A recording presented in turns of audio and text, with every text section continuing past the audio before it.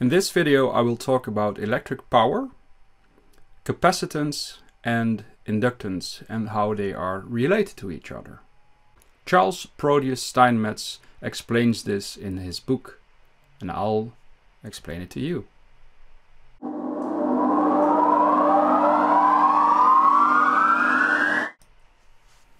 In lesson number 1 we talked about the fields that can store electric energy, the dielectric field and the magnetic field. Today we're going to talk about power. Power comes when these fields are combined, when they're in phase. So how is this power created? And how is power related to inductance and capacitance? This book gives a very good explanation of how power is related to inductance and capacitance. The magnetic field or magnetic flux of the circuit is proportional to the current with a proportionality factor L, which is called the inductance of the circuit.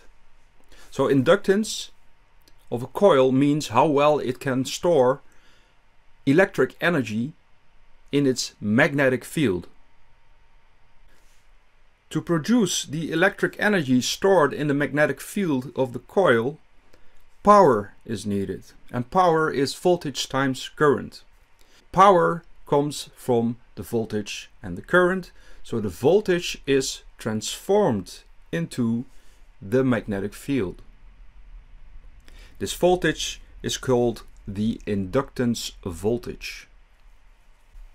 When the electric energy of the magnetic field decreases, power is returned into the circuit.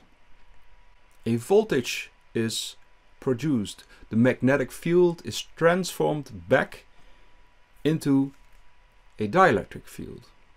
And this voltage now is negative because the field is decreasing. Now Steinmetz says something interesting. Exactly analogous relations exist in the dielectric field. So now he's going to explain the dielectric field. The dielectric field or dielectric flux is proportional to the voltage with a proportionality factor C, which is called the capacity of the circuit.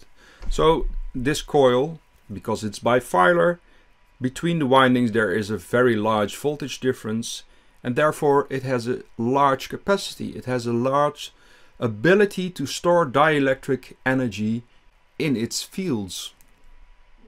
And the proportionality between the voltage that is supplied and how much electric energy is stored in the dielectric field is called the capacity of the circuit. So now the current is transformed into the dielectric field, and the current provides the power to the field energy. This current is called capacity current.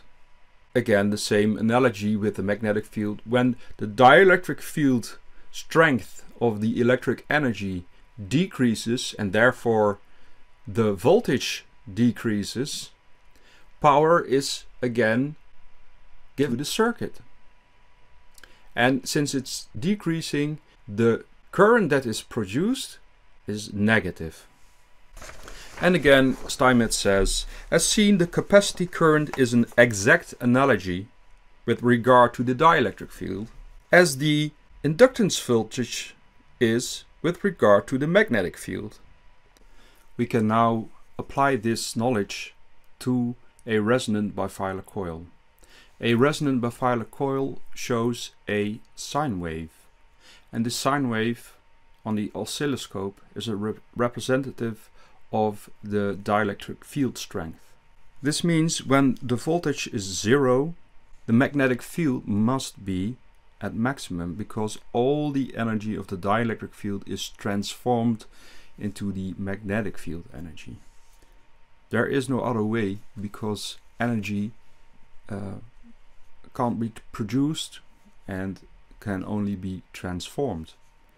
So the voltage is 0 doesn't mean there is no energy. It means the energy is transformed into the magnetic field. And vice versa, when the voltage is maximum, the magnetic field energy is 0.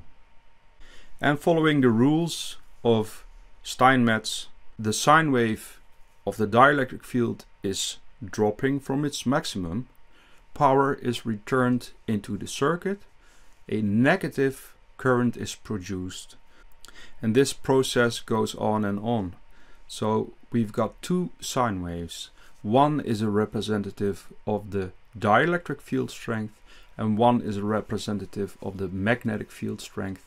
And these two sine waves are 90 degrees out of phase, because the energy is constantly transformed from magnetic field to dielectric field energy, and from the dielectric field energy to the magnetic field energy.